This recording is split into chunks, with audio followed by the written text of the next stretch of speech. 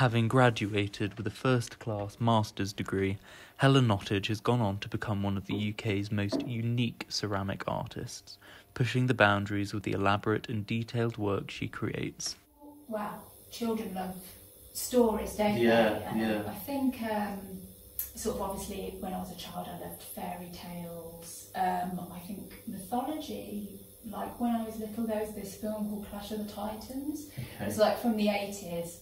And Day of the Dead, I think it was just visually I liked it, and then sort of finding out more about it.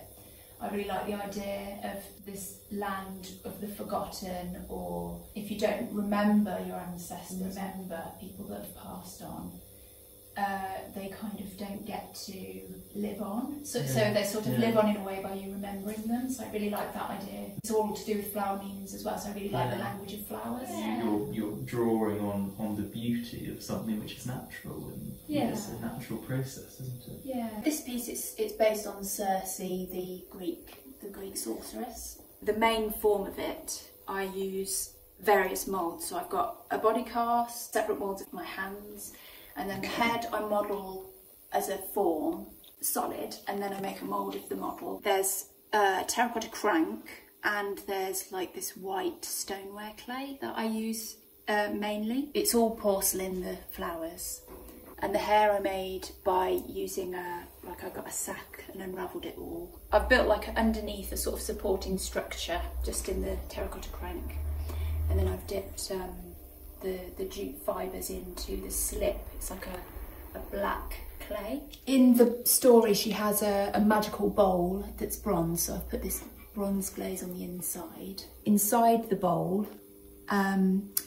there's a part of where she's been banished to the island Aiaia after she's turned the nymph Scylla into a big multi-headed monster. And she gets banished to an island, and she kind of hones her craft there, and she makes this spell to draw her familiar to her, and these are the flowers that she uses to make that spell. So there's yellow jasmine, crocus, iris, and the cypress root. These are sort of lino cuts, and then I use slip to print the design on. It is fascinating to hear the story behind your piece, Circe, and here it is displayed how it should be, which is hanging on a wall.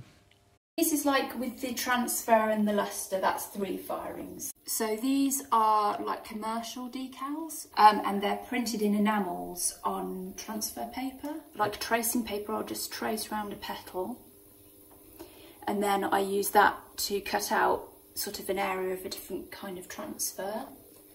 And then you put it into water and it just sort of floats off the backing paper. So it does take quite a long time actually to do all the different designs. So with the gold, it is actual gold, sort of in a suspension. Okay. Sort of, it's a memento mori, but it's also looking at life cycles generally, and it's sort of death being part of life. Yeah. And that there's a lot of beauty in the process of the cycle here. Yeah. Butterflies, which are obviously symbolic of being very ephemeral, and that's also a cycle as well. So a bit of a nervous moment taking stuff out of the kiln, because you're not entirely sure. You're just hoping that it's all worked out. Yeah. And especially with things in porcelain as well, because it really can warp.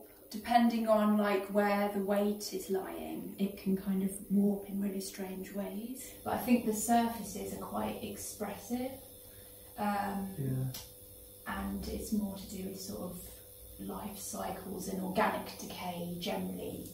So these are cast from my hands. Okay. Do you create a mould of? Yeah, so it's a plaster mould. Okay.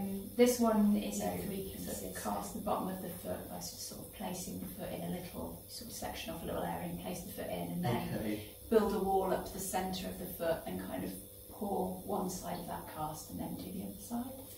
So before I screen print, I've got a flat plaster back that I paint a design on in slip, and then I'll transfer that onto the sheet, and then I print on top of that with slip. Okay. Yeah, and then I just sort of cut it up and arrange it inside a mould, and then that comes out as one piece, and then the ears go on afterwards.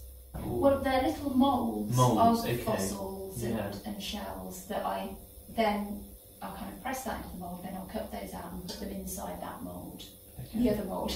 There's so many more. Yeah, and then there's little things like the shells here, they're put on afterwards. The slip goes on before it's fired, and then after it's fired I use mainly copper oxide, which I sort of paint all over, and then I wash that back, and it just kind of sits in the cracks, so it really brings out the texture. Clear glaze, I've got some matte glazes, and then I paint those all over and then wash those back as well. Yeah. It seems like there's so many layers and stages. Processes involved. Yeah.